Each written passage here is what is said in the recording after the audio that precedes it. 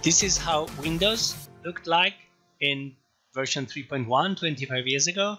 It was before Windows 9.5 was introduced, and you can see that there was Program Manager with the various applications. There was also File Manager, which is today's Resource Explorer, with all of the folders on the drive, and of course floppies, and different applications, but that was most of it. And then here I have the first Delphi 1 installed, running on Windows 3. We can start it, and it's quite fast.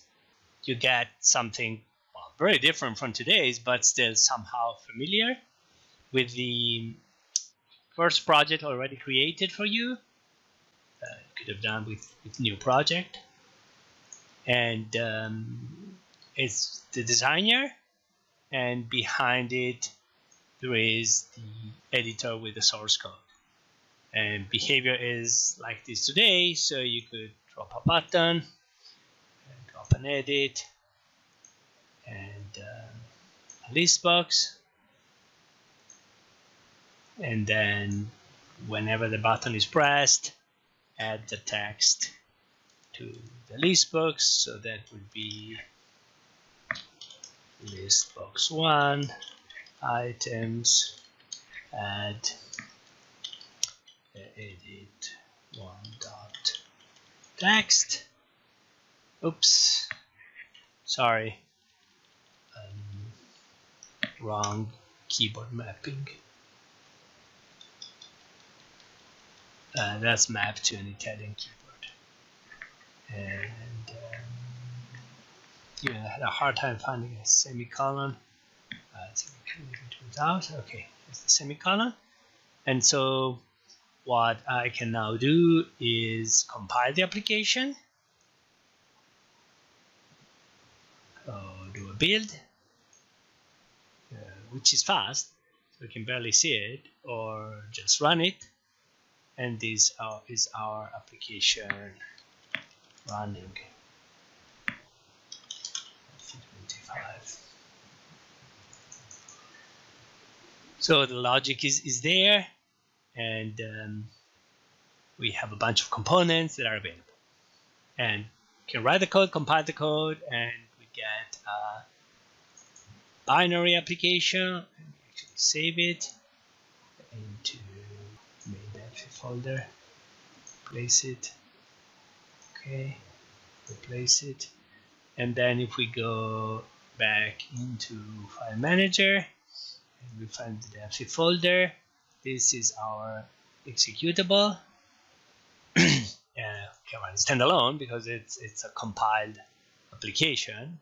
That's been the case since Delphi 1, and it is still the case today. I'm wondering if I can have further information about that app. Properties. Okay, this is my executable, and the properties and the settings. This is 10.3 compared to Delphi 1, slightly different. You can still create a Windows application, and as we've done, drop a button, add list box and an edit box, and write the same exact code. List one dot items dot add edit 1 dot text with a little bit of a help from Code Insight, and you can similarly compile the project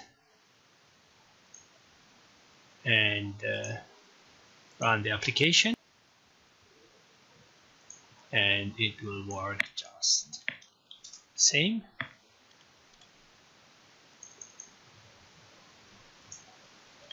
We can see this is the latest version, 10.3 update 3. It still generates executables, which are standalone binaries.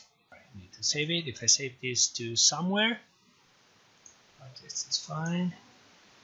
And I build project 33, and I now open in Explorer. We can see that under the Win32 subfolder, debug, I would imagine, we have our project 33 executable. That is the standalone application. Same model, same approach. Of course, a few things have changed.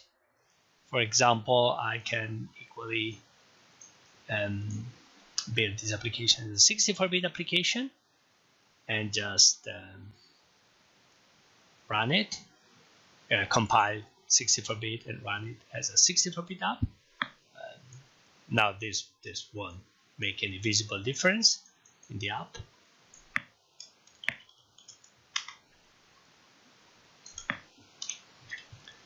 But of course, that's something you couldn't do in Delphi 1, which was actually not even 32-bit. It was purely 16-bit application development platform. Now, the other thing that is dramatically different is that we can grab this line of code. We can create a new multi-device application, create a blank application, save this one, do similar steps in terms of adding a button, if I can find it, but I can just type, and add a list box, place them so they don't overlap. So this is now my FireMonkey application. I can click on the button, run the same code, run the application.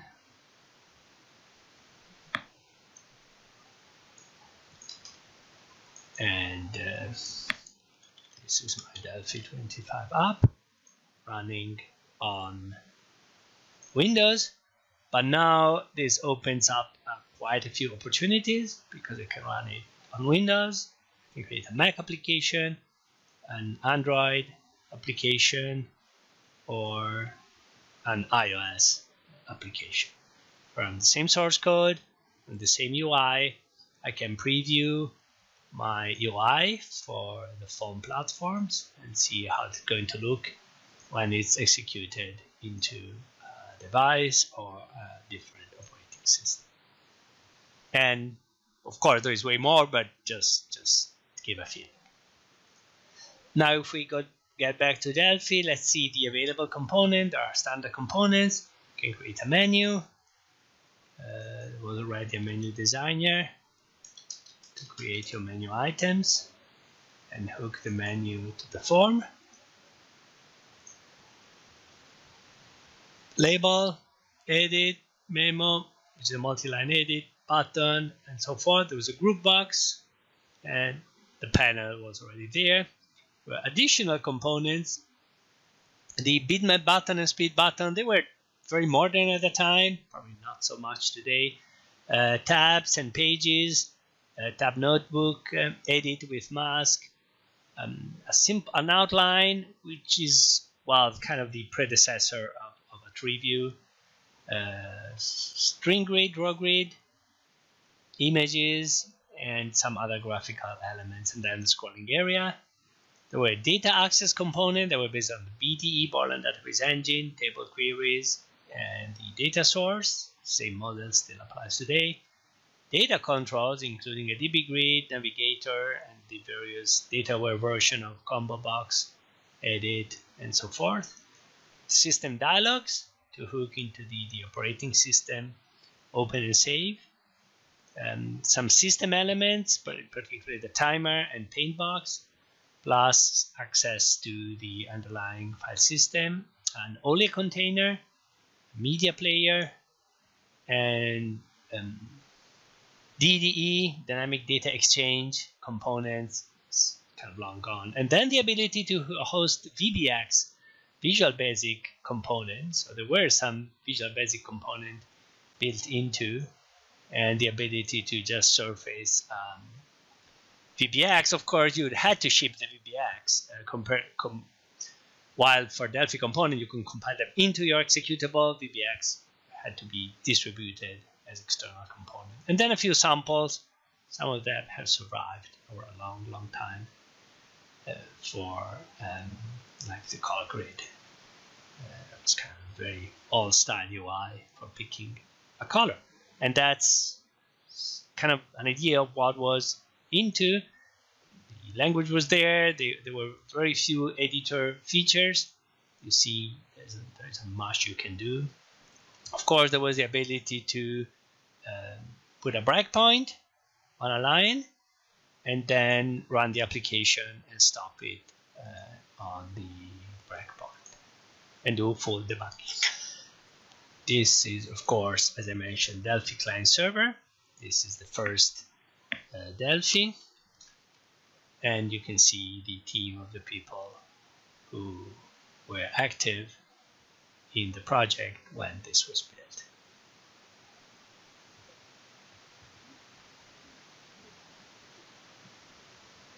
It's a fairly long list.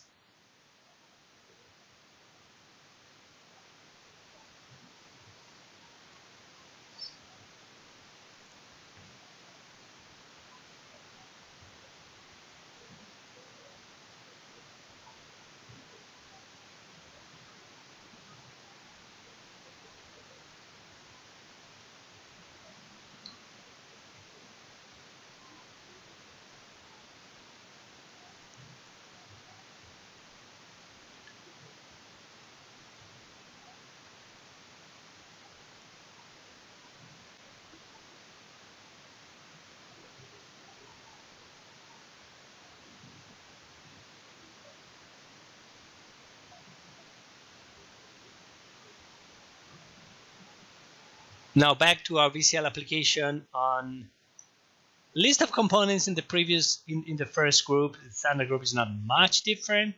It's the action list. There is a Win32 section that was added a long time ago with all of the standard Windows common controls. We have an XML operation sections. We have live bindings. We have internet access components. We have system components, including even Bluetooth, and a new. But for example, you can still see the old DDE components and so forth.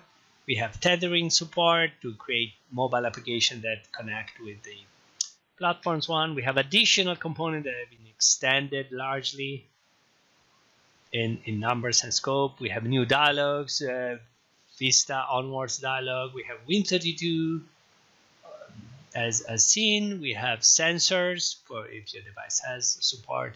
Data access, which is slightly different than it was because this is just the generic component, and there are, depending on the platform, we have Windows 10 specific components, actually quite a number.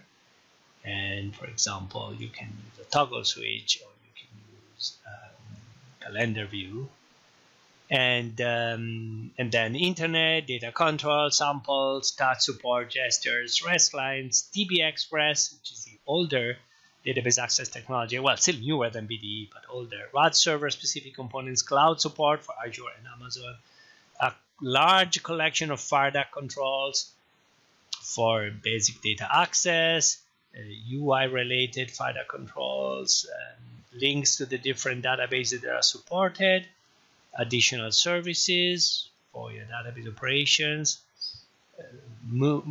batch moving and mapping data. And then Indy, which is Internet Direct, has a large collection of clients and a large collection of servers, plus some IO handler, intercept, miscellaneous.